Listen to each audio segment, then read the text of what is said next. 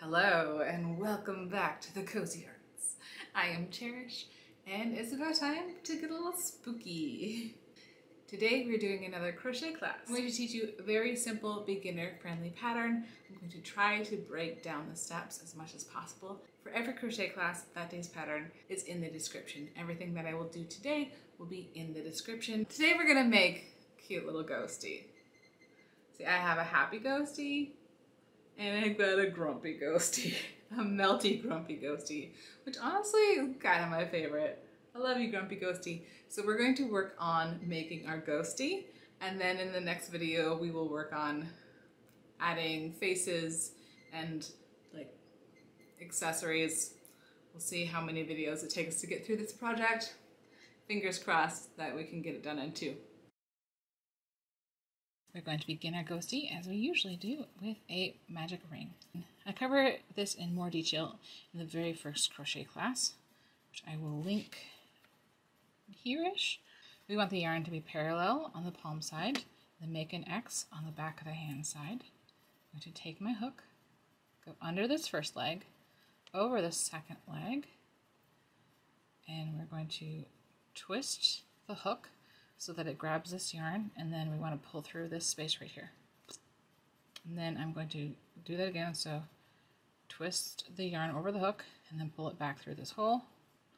Pinch this. I can straighten this out a little bit. So now I'm going to go into the hole, grab this yarn, pull it out, then yarn over. So I'm wrapping the yarn around from the back to the front, and then we can give the yarn a little twist so that it moves up under the hook and pull that through. So this is our first single crochet in our magic ring. We want 6 of these. Now the pattern is always in the description. I don't have the ability to film the entire process because my computer only wants to render videos that are around 15 minutes long. So I'm not going to go over every single step, but the description should have the pattern for you. So I'm going to teach you how to do every step, but we're not going to go through the entire, every single stitch. So we've got 1, 2, 3. You can do that 3 more times. So in, yarn over, pull through, yarn over, pull 3.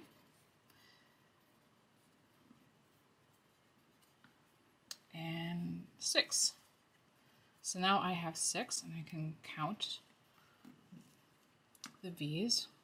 1, 2, 3, 4, 5, 6. Perfect. I'm going to take this, I'm going to pull it most of the way, but before I tighten it, I want to add my stitch marker. So I have a piece of contrasting yarn. I'm just going to tuck it in, and we're going to finish pulling this close. I'm finished pulling this so it's tighter, and now our magic ring is a little circle. We're going to go underneath these 2 bars here. This is our first V. So we're going to go under the first bar and under the second. Yarn over, pull it through, yarn over, pull it through. So this is a single crochet, but we want to do an increase here, so we want to do 2. So we're going to go back into this same hole, yarn over, pull it through, yarn over, pull it through. And now we have our first increase. For this round, we want to do increases in every single stitch, so we're going to end up with 12 stitches or 6 increases. So now we're moving into this next V. So we're going underneath both of these bars here. 1, 2. I'm going to yarn over, pull it through, yarn over, pull it through, yarn over, pull it through, yarn over, pull it through. That's 2 increases. So we're going to keep going until we get back around to our stitch marker. Now that I am back to my stitch marker, I'm going to count the V's to make sure that I have the correct number. 1, 2, 3, 4, 5, 6, 7, 8, 9, 10, 11, 12. Great. And I didn't really show you the V's there. 1, 2, 3, 4, 5, 6, 7, 8, 9, 10, 11, 12. So that's perfect. I think that this hole is still a little bit too big for me. So before we get too much further, I'm going to just tug it. Now it's nicely closed up. With a stitch marker, every time we come back to it, we fold it over. So if it is on the back side, we fold it to the front. If it's on the front side, we fold it to the back. So this one is on the back side, so I'm going to fold it over to the front.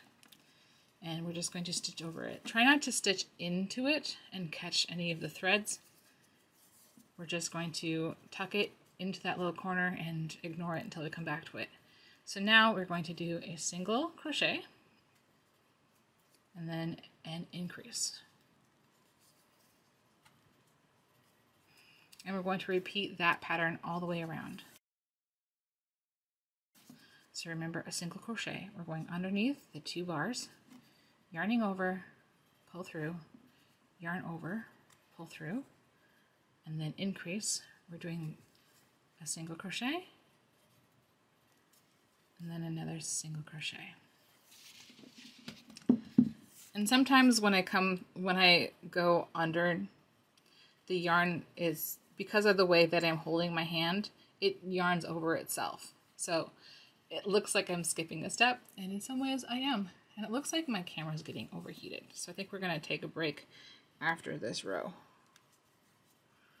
So let's see. I was talking, so we've got increase. Okay. Single crochet, increase, single crochet, increase. Right, now we are back at our stitch marker. So we're going to, it's now in the front. I'm going to fold it over to the back. So I've got 1, 2, 3, 4, 5, 6, 7, 8, 9, 10, 11, 12, 13, 14, 15, 16, 17, 18 stitches, which is exactly what we are expecting to see in the pattern. So the previous round we did 1 single crochet, 1 increase 6 times. So we're doing another set of 6. We're adding a single crochet. So we're going to do 2 single crochets and 1 increase. But if we just kept going and adding the 1, 2, 3, 4, then it would, ooh, this is very dirty. It would give us a line where the increase is that we can see. And which is fine, but we are trying to avoid that because the Ghostie is an organic shape. So we're splitting that first one. So it's going to be 1 single crochet, 1 increase, and then 2 single crochets, 1 increase all the way around until we get back to the end, and then we should have 1 single crochet left. Okay, now we are back. We only have 1 stitch left, and that is our single crochet, so that's perfect. Now we are back to our stitch marker, which is in the back, so we're going to just fold it over to the front. And now we are going to, once again, add a single crochet to our set, because when you have a group of 6 and you add 1 single crochet each time, it goes out flat. So that'll keep it nice and flat until we're ready to change the shape. So we're going to do 3 single crochets and 1 increase. 1, 2, 3. Increase, and once again this is a set of 6, so we're going to do this 5 more times. And now this is about as wide as I would like my Ghostie to be, so now we're going to start going down. And for this we're just going to do a single crochet around, so we're not going to have to really think about it. It's going to be kind of like, this is the time where you can put your brain on other things, because you don't need to count. You just need to go around until you hit the stitch marker. But because we're doing it for 13 times, I'm going to have some countables so that I know when my 13 rounds, when each round is up, we can count it out. So here I've got 9, 10, 11, 12, 13. I have 13 countables. So what I will do is I will stitch around and then take a countable away, and then we'll keep doing that until I have no more countables, and then I know that I am ready to move on to the next step.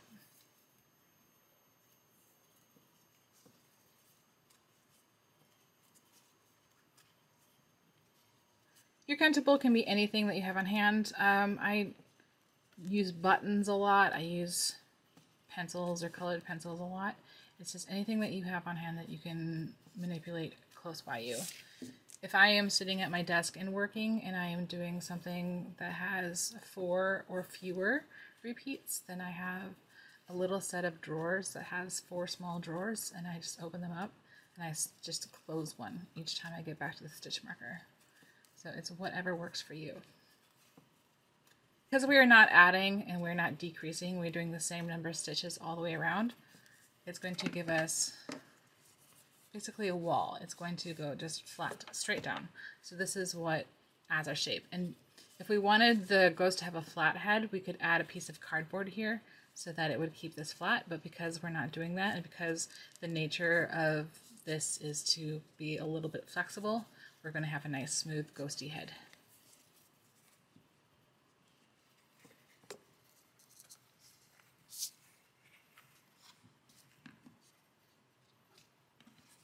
I am back around. I have just finished 13 rounds of doing single crochet all the way around. It's time to do another increase. So we're going to do 4 and then increase. 1, 2, 3, 4, increase, and then we're going to repeat that pattern 5 more times until we're back around. I want this to be a little bit longer, but I also want to leave something to sew a bottom onto. You can leave this open if you want to like hide things inside of your ghostie, but if you want to stuff it, we're going to need a bottom. So I'm going to leave this row here to be able to sew that bottom to and be able to make a nicer finish. So that means that we are going to be doing the front loop only single crochet. We're just going to do the same stitch all the way around. So previously when we did single crochet, we went under both of these bars. But for front loop only, we're just doing the front loop. And the front loop is the loop that is closest to you. So this is the front loop, this is the back loop. So we're going under the front loop, yarn over, pull it through, yarn over, pull it through. So that's all we're doing all the way around until we get back to our stitch marker.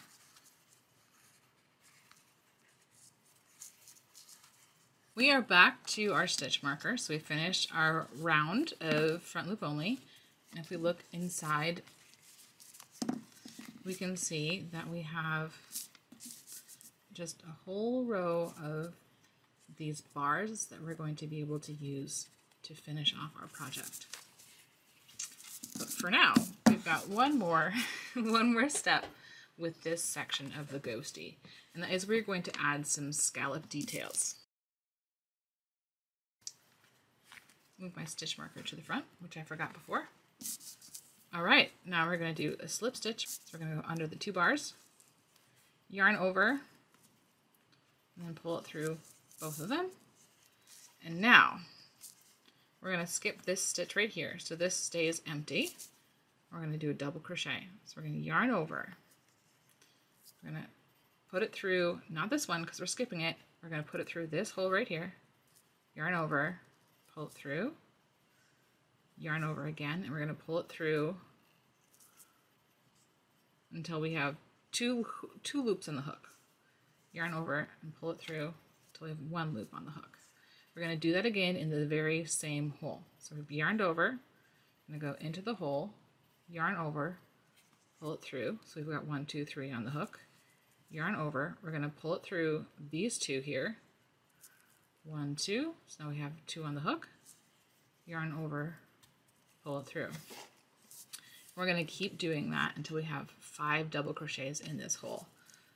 Yarn over, push it through, yarn over, pull it through, 1, 2, 3, yarn over, pull it through, 1, 2, yarn over, pull it through, 1. 1, 2, 3. We're going to do this 2 more times.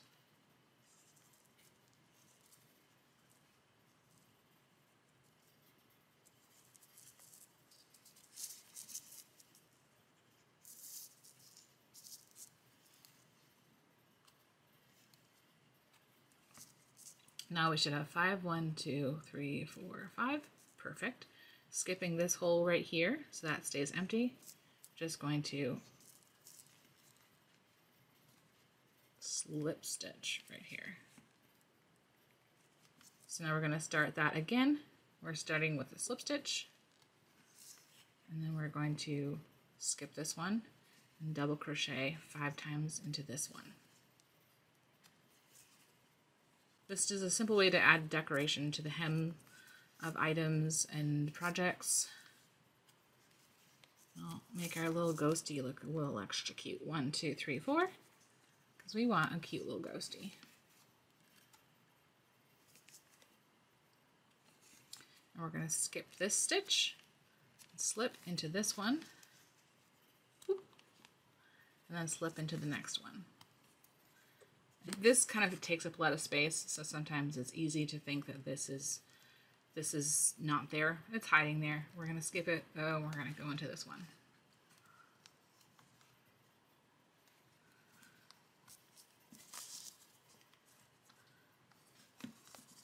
So now I have 1, 2, 3, 4, 5, 6, 7 scallops, and I'm back at almost to my stitch marker.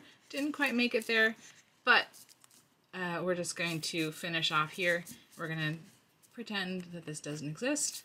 The math just doesn't quite work out for us to get all the way there.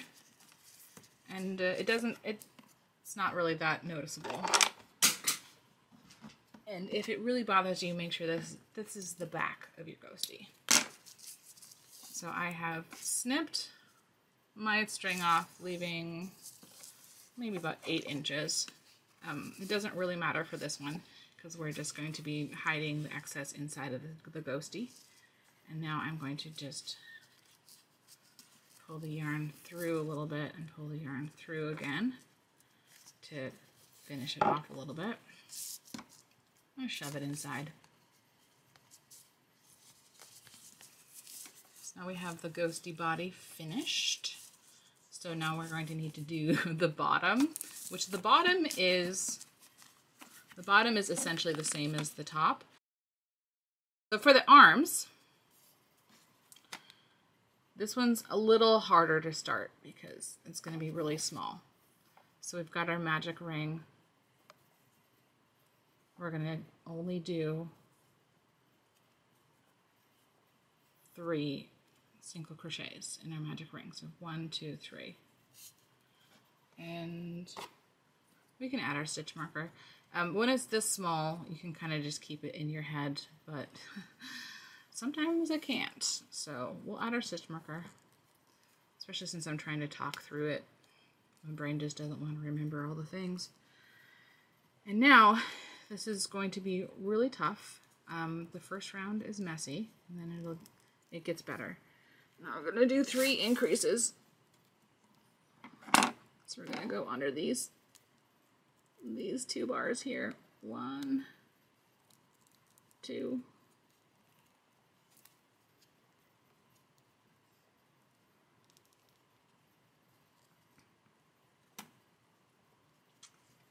Now we're back at the stitch marker. This part's really messy. I'm going to do, why am I doing just a front loop? I'm going to do single crochet, increase until we're back. Increase, single crochet. So we can see that even though it was looking really rough at first, as we get further from the magic ring, it's starting to even out a little bit. It's still not perfect, but it is fine. And now we're just going to do one round of single crochet around. There we go. We can pull our stitch marker out now. And we're going to cut, leaving a long string. So we've got one little army done. Pull this through.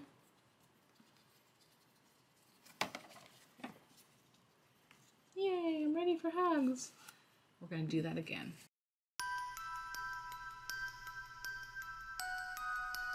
Thank you so much for joining me. Next week we're going to be adding details and making our ghosties pop. See you next time. Bye!